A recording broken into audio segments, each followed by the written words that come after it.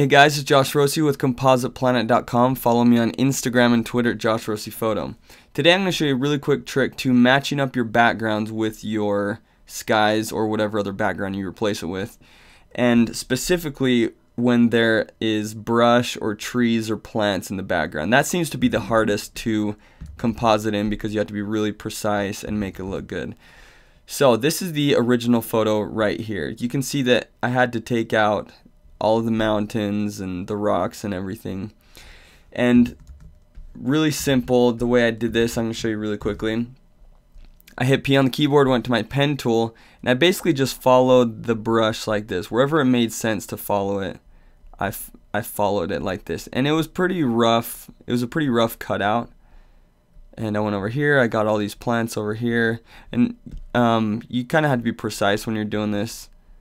I mean, as precise as you can. Anyway, that's basically what I did, and it came out to look like this. So this is pretty much as precise as you want to get it. You don't want to be extremely detailed and take up too much time, but this is basically what I did. I just kind of made a random cut out of this whole thing, and that doesn't really matter because we're going to make it look a lot better in just a second.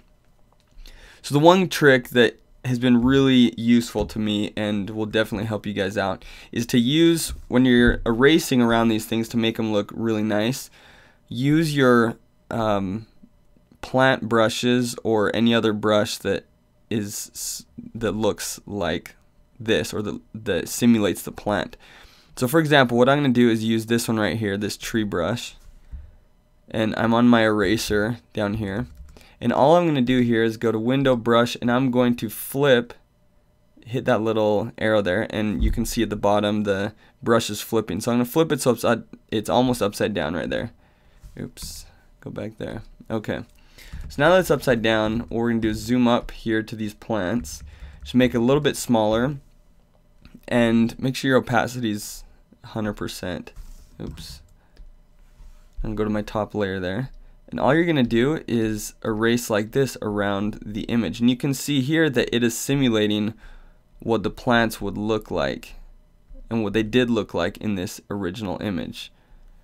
Sort of staggered and like that. So anyway, that is what I'm doing around the whole image. And then what you can do is also switch up the plant brush, which I do a lot, and just get some variety. Maybe something like that. Same thing, you want to go to Window, Brush, and turn it so it's, you know, almost upside down, and do the same thing. Just erase in certain spots like this. You guys get the idea. And that is how you can make your plants look realistic when you're replacing the background.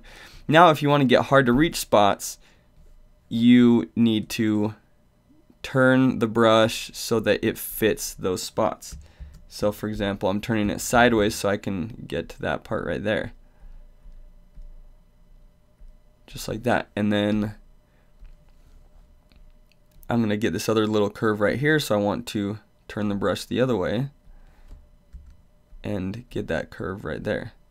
So you guys get the idea. That's how to make the backgrounds look a lot better and match up better than this smooth weirdness over here. So anyway, thank you guys for watching and hope you enjoyed the tutorial. Check out Composite Planet for other free and pro tutorials on compositing, and we will see you again soon.